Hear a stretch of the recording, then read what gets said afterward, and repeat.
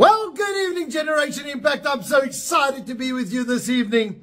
And we are dealing with topic 399. All right. And so I wanted to say that we're coming to the end of a cycle. And we have got 400 topics. And then we start again at number 1.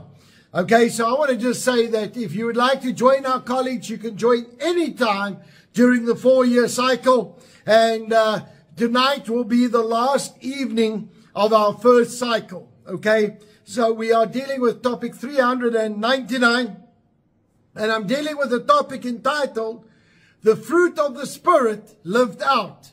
The fruit of the Spirit lived out. And let's just pray as we come online. Father, right now I pray that you'll minister to each one of us, Lord, as we come around your word, and we genuinely submit to everything that you have for us in Jesus' name. Father, I pray that as we study your word tonight, Lord, that we will understand the practical working of what you have for us and where you want us to go. Lord, I thank you right now that you'll minister to each and every one of us. And Lord, that we genuinely will learn something in Jesus' name. Everybody said amen and amen. All right, let's get right into tonight's topic. Tonight I would like to deal with the fruit of the Spirit. And there's some very important things that we need to understand when it comes to the fruit of the Spirit. Because the Bible says that you're not supposed to judge somebody by the actions. The Bible says don't judge him by the gifting. But the Bible says judge a person by his fruit. And so this is very important that we get the fruit of the Spirit sorted out. That we understand how the fruit of the Spirit works in somebody's life. And we also know what to do to bring it into our being. In other words, how do I practice the fruit of the Spirit in my life? Because the Bible says that that is how you're supposed to judge me. You're welcome to judge the fruit of what I do and how I do it. And so if that is the case, I need to understand how this works. Now, Galatians chapter 5, 22 and 23 gives us the fruit of the Spirit. Now, before I even give you the fruit of the Spirit, I need you to understand. This is the fruit of the Spirit. It has been given through God by the Holy Spirit. You are not going to be able to practice any one of these fruits in your own strength. Why? Because we always limit it to the way that we are how we feel, and also how we've been dealt with. So in other words, if you make me happy, I'm going to be fine with you. If you make me upset, I'm going to be upset with you too. And so when we look at the fruit of the Spirit, we have got to understand that this is the fruit coming from the Holy Spirit. Amen? All right, so let's have a look. Galatians chapter 5, 22 to 23 says this. But the fruit of the Spirit is love, joy, peace, long-suffering, kindness, goodness, faithfulness, gentleness, self-control. Against such there is no law. Now there are 9 fruits of the Spirit. There are 9 demonstrations of the Holy Spirit working through me that is going to be supernatural.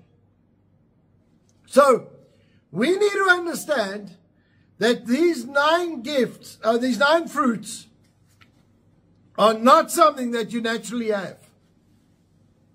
All right? If it was your natural part of you, it would have been listed under the things of the flesh. In other words, the things that it naturally have. God would not have put it in as the fruit of the Spirit separately from what our natural abilities are, if it was not supernatural in itself. So let's have a look. Now, there's 3 categories here. Number 1 is the supernatural gifting that God gives us for the first 3, and I'll explain what that means. The second is how we deal with Christian relationships. And the third one are Christian characteristics that we should show. So there's 3 groups of 3. So let's look at the first 3. All right? Love, joy, and peace. These are things that God supernaturally gives us. Not that He's going to not give us the others. The Holy Spirit is going to work in them.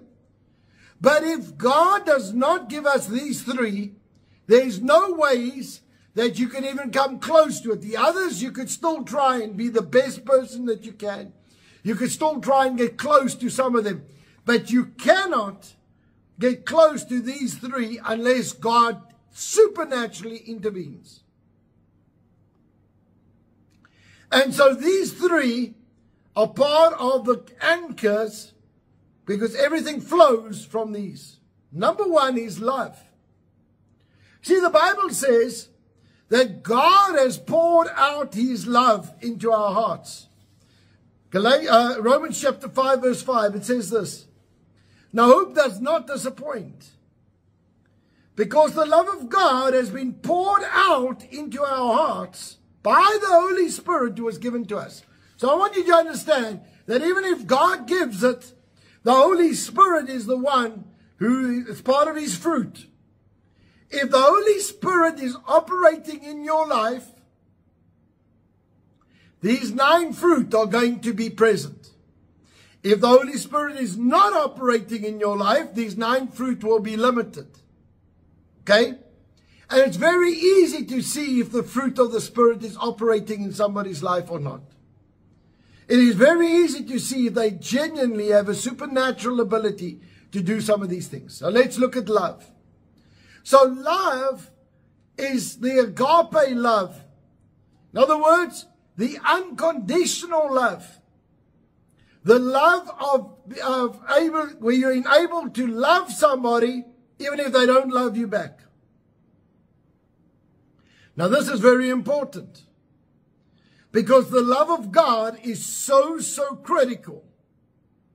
It is so important that God gives you an ability to love somebody supernaturally. God gives you the ability to love somebody supernaturally that is totally against everything that you are made up of, everything that you were designed for. But yet God gives you this ability to love. That's unconditional love. That does not come out of the natural. Right? I've used this example many times. The first time I saw this was when a lady stood up with her mother and said that I am the result of a rape, where somebody broke into their house and somebody raped my mother. And so I am a direct result of a rape. Now I want to say that this is really terrible. But she says, I love the person who did it with God's love, because they were hurting when they did it. They were demonized when they did it. No normal person just does this. Now, I cannot understand that. It does not comprehend with me. But I understood that it was a God-given supernatural love that flowed. And this is what we are talking about, is when you can love the unlovely who does not deserve it. All right? Now, Paul breaks this down even more in 1 Corinthians chapter 13, and he says, he breaks it into various components. But one of the things about 1 Corinthians chapter 13, you realize very clearly, is not an emotion. Love is not an emotion. It's a supernatural ability to show somebody how God loves them, how God sees them. And it is not the way that you feel at the time. Right? Now let's go to joy. A joy is an inner rejoicing that abides despite outside circumstances. Now, I want to make this statement. Joy is not happiness. Happiness is determined how I feel at the time. You know, in my case, if I watch a good Top Gun movie, or I eat some marshmallows, or whatever it is that you do, all right, you feel happy. It is fun. It is exciting. And you're suddenly having fun, and that's happiness. But joy is when there's an overwhelming sense of excitement, even though you shouldn't be excited about something. And this is something that's really important, because the Bible says the joy of the Lord is my strength. So my strength in my spiritual walk is determined by how much joy I can operate in. How to operate in joy? Remember, every one of these is by the Holy Spirit. The more I allow the Holy Spirit to operate in my life, the more of these fruits I'm going to have. The characteristic of joy has little to do with happiness and can exist in times of being very unhappy. It's a deep and nourishing satisfaction that continues even when life situation seems empty and very unsatisfying at the time. But yet you can have the joy of the Lord. And I've seen people that just have absolute joy. They permanently are joyful no matter what's going on. And I tell you, I know some of them well. And I see what's going on around them. I see the mess and I see the chaos. But yet, they have the joy of the Lord no matter what. Number 3 is the peace. The peace of God. This is a peace that cannot be explained. Okay? Philippians chapter 4 verse 7. It says this, and the peace of God, which surpasses all understanding, will guard your hearts and minds through Jesus Christ. Now, what does that mean? It means that the peace of God comes on me in such a way that despite what's going on around me, despite what I can see, sense, or feel, I have total peace that God is in control. Now, there have been countless opportunities for me to get into this situation, where I've been in a crisis and things are going wrong around me and things are not working out and whatever else. But in the name of Jesus Christ, I have a supernatural peace that comes into that situation. And I know that God is going to come through for me. I want to say this, saints. Let's allow the Spirit of God to work in our lives. Let's allow God to bring us in a peace, despite what the facts may be around you. And once I've got that peace, I can then start working towards changing the facts. So this is a very exciting time. And so those are the 3 that God supernaturally gives us through the Holy Spirit, so that we can hit solid anchors and pillars in our lives. And then he gives us 3 more that helps me walk my Christian life with my Christian brothers and sisters. All right, I have fruit that I can demonstrate towards those around me. Number 1 of those 3 is patience.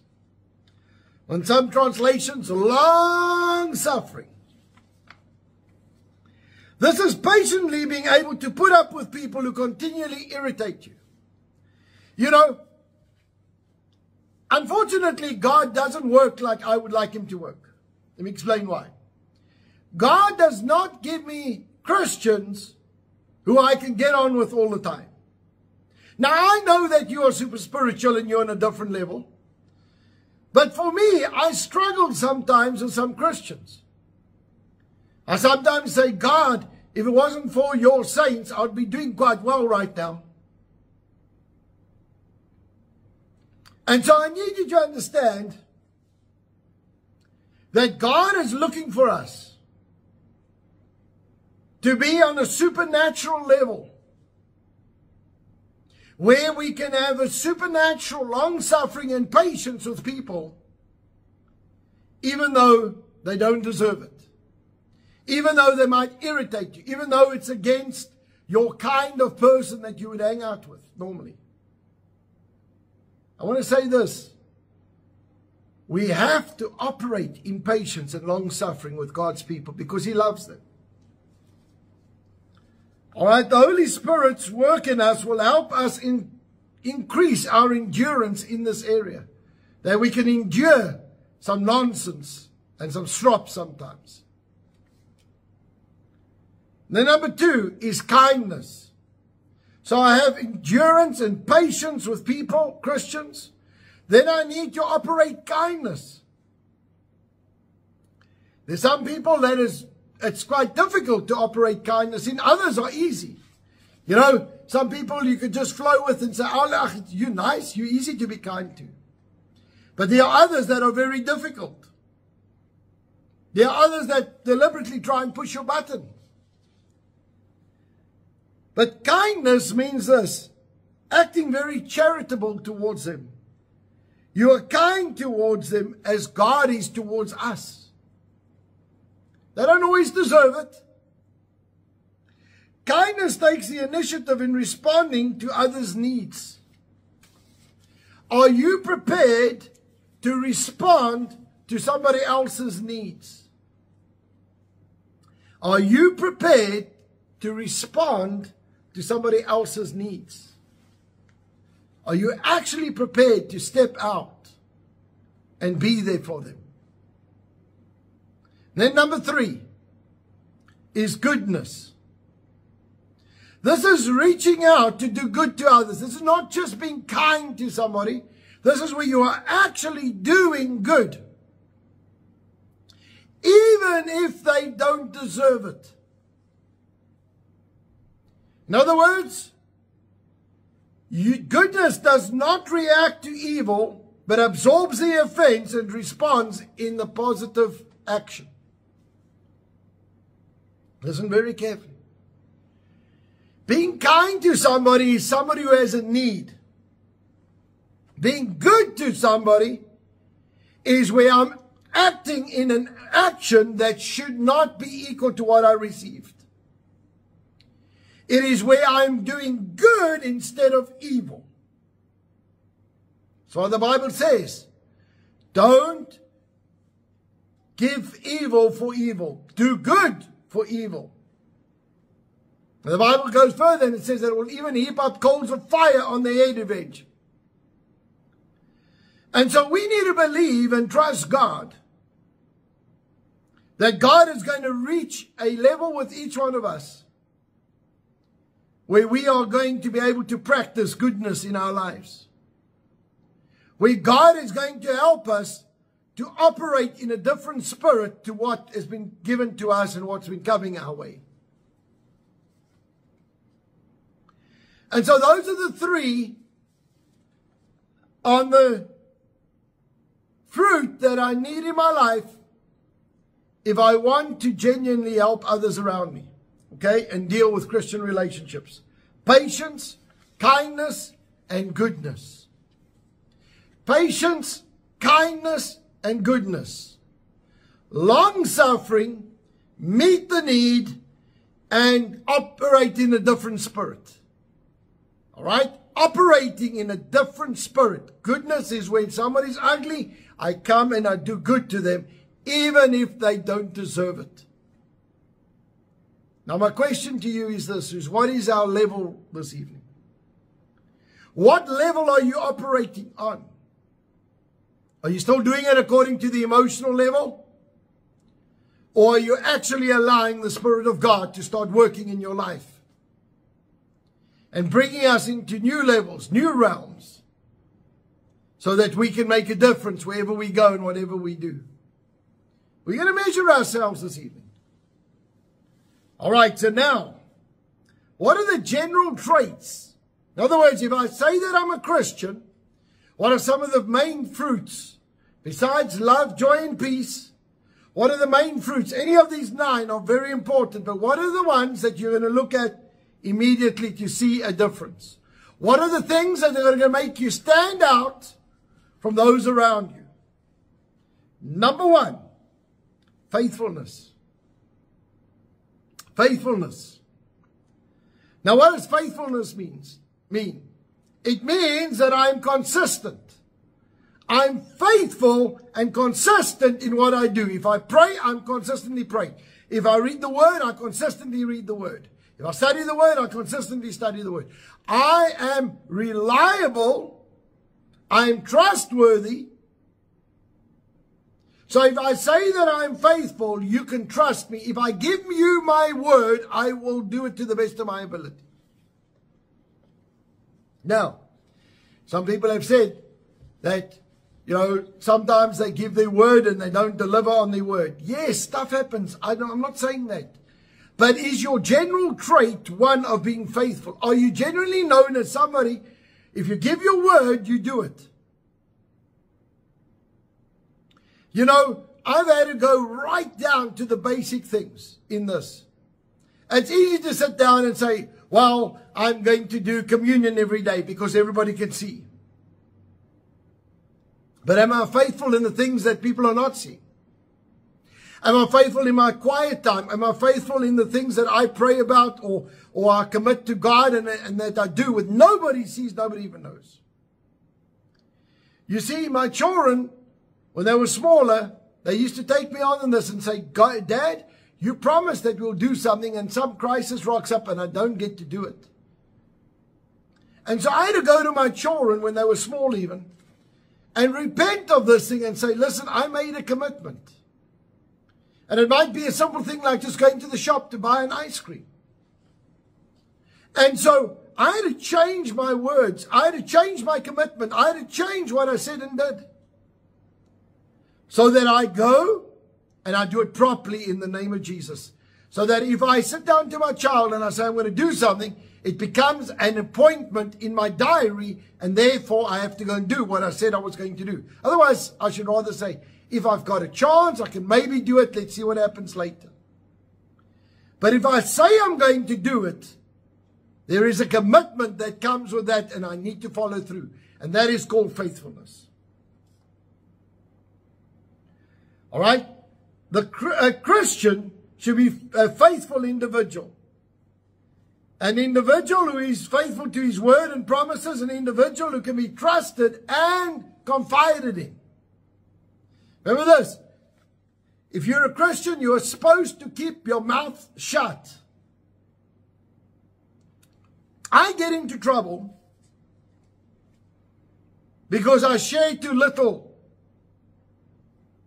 In other words, people see me do something or people see me with somebody and they assume so much because nobody actually asked what's going on. Because I have been brought up or schooled in a thing that if somebody speaks to Janine, it's got nothing to do with me. I don't even ask about the conversation. I don't have the details. And the other thing is I believe in people's stuff being confidential. Because it's your story to tell. If you want to tell somebody something, you need to tell your story, not me. And so it's very important that we get seen as somebody like that. That's what a faithfulness person looks like. Then number 2, gentleness. All right, what is gentleness? Well, somebody who does not come in like a bulldozer. And I promise you, I can be a bulldozer. Let me tell you something. I have an anointing to bulldoze over something if I feel that it's ungodly or wrong. But at the same time, I need to be gentle with the human beings and the creation that God made. I need to be gentle. Now, what does it mean to be gentle? It means this. It means to be humble, considerate of others, submissive to God and His word. All right? Now, I want to make the statement. Gentleness does not mean weakness. Just because I'm gentle does not mean that I don't do what God called me to do. It does not mean that I can be pushed over and just discarded. Gentleness means that I'm just doing it in a nice way, but I'm still firm and solid in what God did. Just like Jesus handled the temple when he planted the whip. He did not go there emotionally. He went there quite gently, but he came in firmly. All right, he was not emotional and over the top, but he came in strong and firm in line with the word, but he did it in a gentle manner. Listen very carefully. Gentleness applies even force but in the correct manner. The statement I'm going to make, I want you to listen very carefully. It's not what you do, it's how you do it. So in other words, I have to still fulfill what God said. I have to go in and cut whatever the devil's doing, but I can do it in a manner that does not hurt others. And so you can come very strong, very forceful, but yet come with a gentle spirit and still have the same results. And so God is looking for us to be gentle with His people and gentle with His creation. Number 3, this is the tough one, self-control. This is the mastery over sinful human desires and their lack of restraint. In other words, where I just can't help myself, I just have to go and do something. I don't have control. So then I go and say what I want to say. I go do what I want to do. And God's saying, listen, this is not my fruit at all. You have always got self-control. When we surrender to God's will, initially we feel as though that we've lost control. Saying, God, yes, I had a plan. Especially in my life, when I gave my heart to the Lord, I really felt like I lost my focus and where I wanted to go because I had so many plans where I was going. And I was still a young person. I got saved at 8. By 8, I already had some plans where I wanted to go. And I want to tell you, it does feel like that. But God leads us to exercise self-control that would be impossible in our own strength. Where you sit down and you know that you would normally lose it. And you can stay calm in those environments, in those situations. I can tell you, and I can vouch for it, there are so many times where I know that it's only by the Holy Spirit that I haven't lost it in the situation. And what's even more, there have been situations where I've been able to keep my mouth shut, not even say anything. Because of the Spirit of God that is dwelling inside of me, not because of my natural temperament. So I want to conclude with this. It's always by the fruit of the Spirit. It's always by the Holy Spirit moving. It's always the fruit of the Spirit and not your own. And so I want to ask us tonight, are you prepared to submit to the Holy Spirit and say, Holy Spirit, come and minister to me? Holy Spirit, come and work in my life like never before. Holy Spirit, come and show me what I need to do. Come and help me develop the fruit of the Spirit in my life so that the world can see what you have created me for. So that the world can see that I'm submitted to a living God. Let's pray. Father, right now in the name of Jesus, I thank you for sending the Holy Spirit. And Jesus, I thank you for dying and sending the Holy Spirit. But Holy Spirit, we welcome you tonight. And so Holy Spirit, come and minister to each one of us. Thank you that you will help us operate in all of these 9 fruits.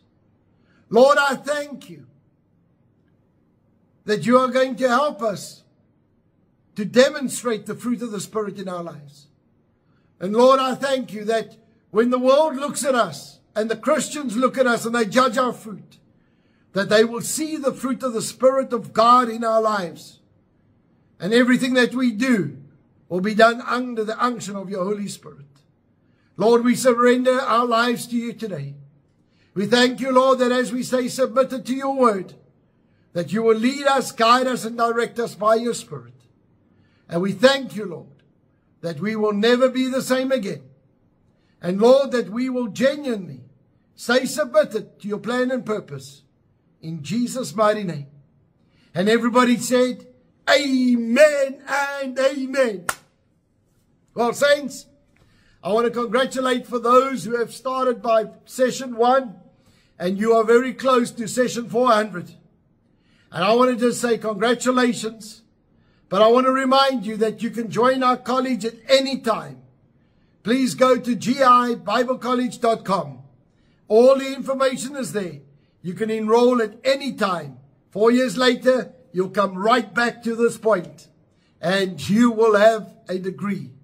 And I want to just say, God bless you. Have an awesome evening. I love you lots. Please get ready. Pastor Les is up next. Bye-bye.